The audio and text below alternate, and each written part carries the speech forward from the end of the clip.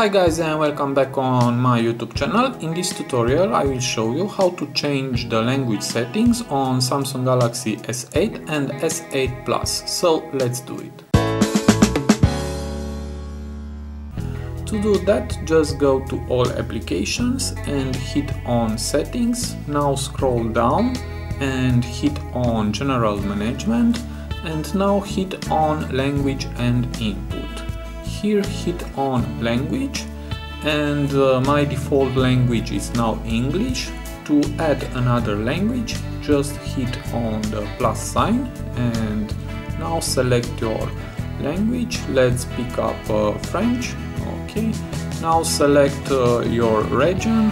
Okay, let's pick up French.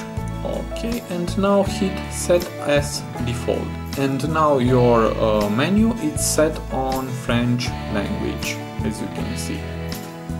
Now to change it back, just go back and go to language and hit again, and now just push it long on the French, check the French and delete the French language, and now your phone is back to English.